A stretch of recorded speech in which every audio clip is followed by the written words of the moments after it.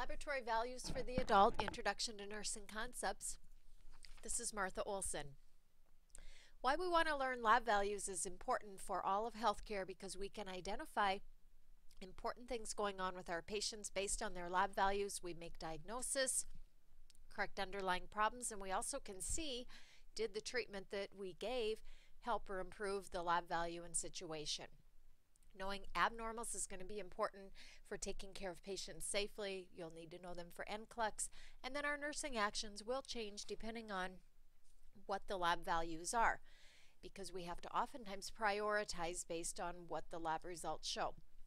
You have to memorize them, and I would recommend that you get 3x5 note cards and use them to refer to and flip to as you're doing patient scenarios, as you're doing case studies, thinking about what lab value would I want to know to help me put all the pieces of this puzzle together for the patient. We have to know what they mean and why they might be abnormal in that person, and then challenge yourself on a regular basis to keep thinking about lab values. So we'll start with one of our first units called oxygenation, and we look at our red blood cells, hemoglobin, hematocrit, and then also the BNP is going to be important for this unit. Your patient with congestive heart failure, or CHF, just means that their heart has been damaged for some reason. A lot of times it's with the elderly or after an MI or myocardial infarction. The damage to that myocardial tissue then has caused the heart to not pump as well, and it can't keep up with the needs of the body. The typical patient comes into the ER very short of breath or dyspneic.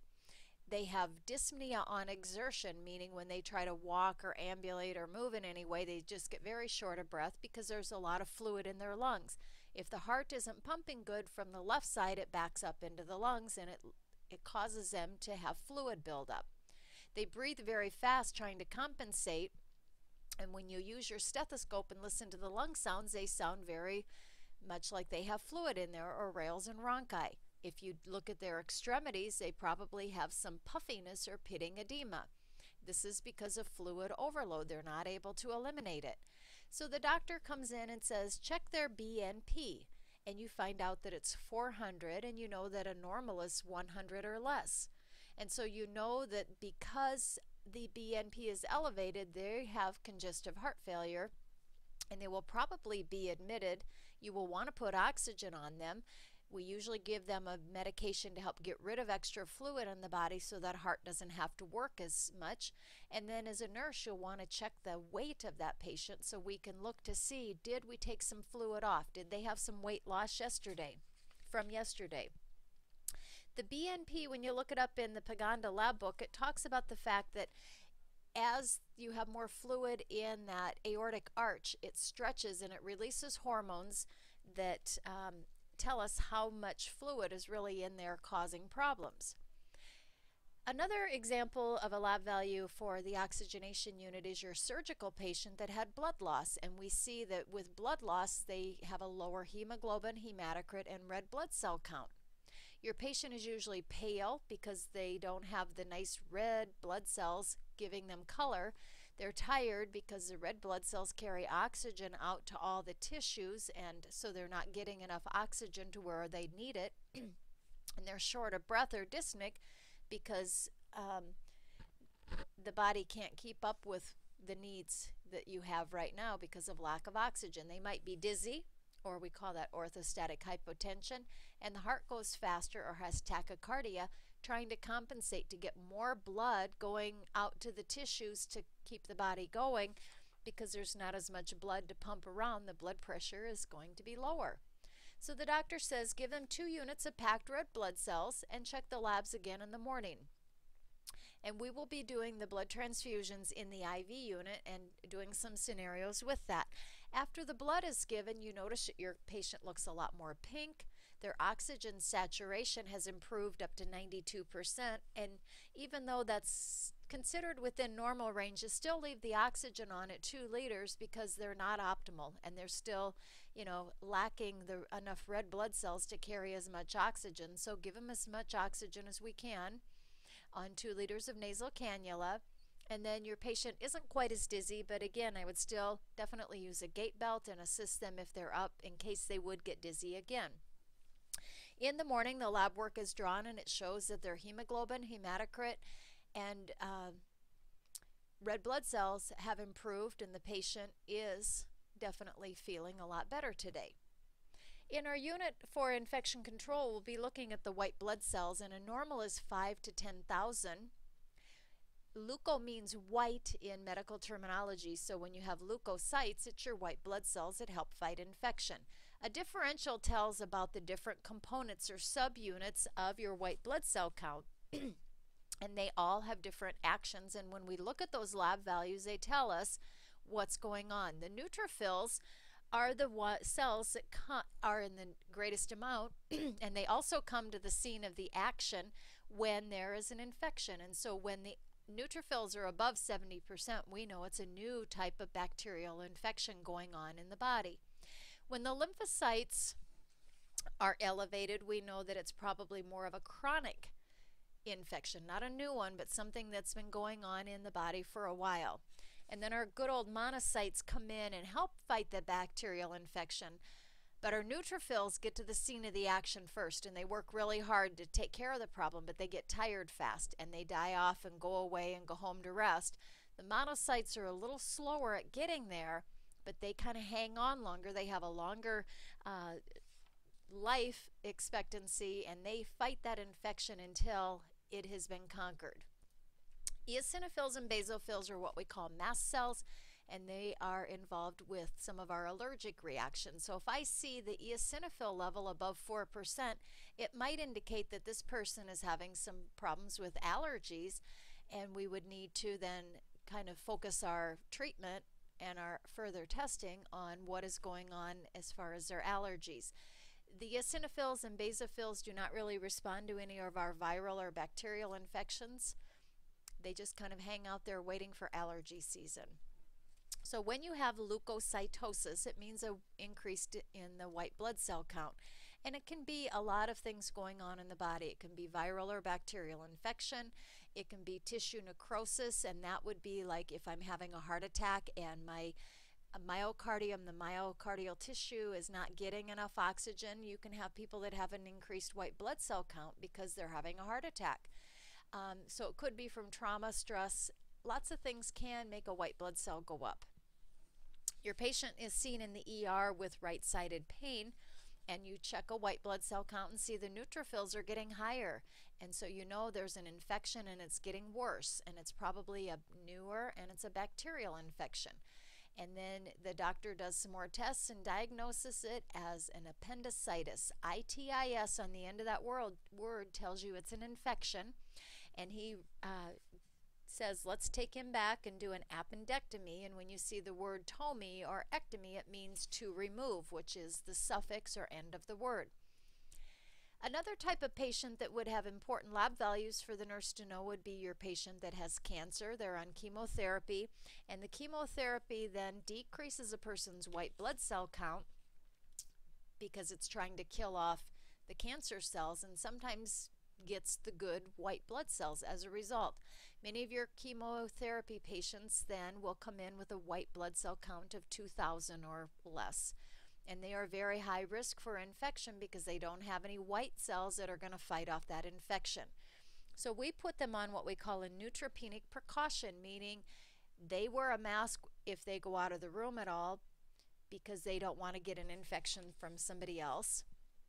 Your staff will be gowned, gloved, and protected when they come into the room so they aren't bringing any infections in. And then we have a sign on the door that has very specific instructions about visiting. The other thing under neutropenic precautions that we often think about is no fresh fruit comes into that room because there could be little bugs on it, and there's no fresh flowers that are brought into that room. So we take very important precautions to keep that person from getting an infection because they don't have a white blood cell to help fight it off. In our hygiene unit, we'll be looking at some of our coagulation or our bleeding studies because when we do hygiene, we might notice or cause problems with bleeding as a result of that. The lab values that go with this are your prothrombin time or PT, INR or International Normalization Ratio, your PTT or partial thromboplastin, and then our platelets go with this unit as well. When we look at the PT or pro time, it's about 11 to 12.5 seconds that it takes to make a clot, and it's considered your extrinsic system, looking at several of the factors from the liver that are made to help make a blood clot. So anybody with problems with their liver might have problems with blood clotting, like your alcoholic that has cirrhosis. They oftentimes will have a lot of problems with making a blood clot because of the damage from the liver. The medication that we give people to make them bleed longer, take longer with bleeding, is called Coumadin. And it's for patients that have maybe had a stroke or have atrial fibrillation. There's a lot of different disorders that we give a medication called Coumadin. It's used very often, but we check our PT and INR levels to make sure that they are what we call therapeutic, or in a range we want.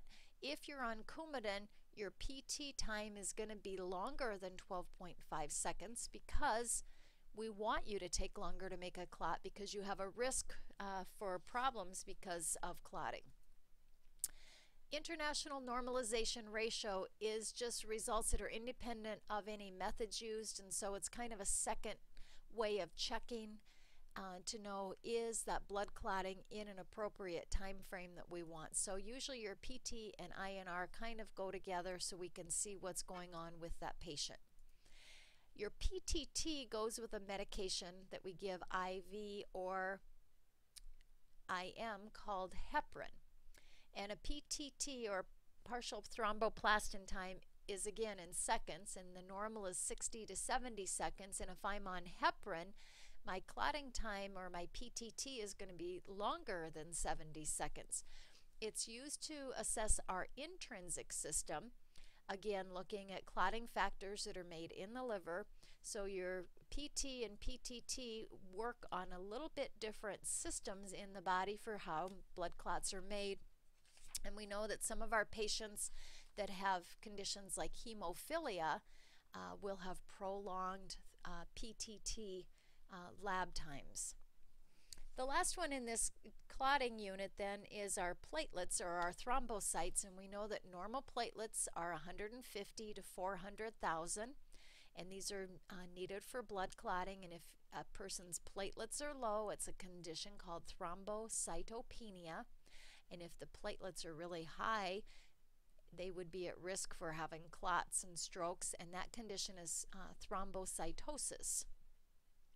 So just a couple of examples of where you might see these important, especially in the hygiene unit or any other unit really, would be watching for bleeding. If your patient is on Coumadin, then if we were going to get them ready in the morning, we would not let them use a straight blade because they could bleed very easily if they would nick themselves. When we look at some of our other factors going on, your patient with a blood clot or a deep vein thrombosis might be on IV heparin.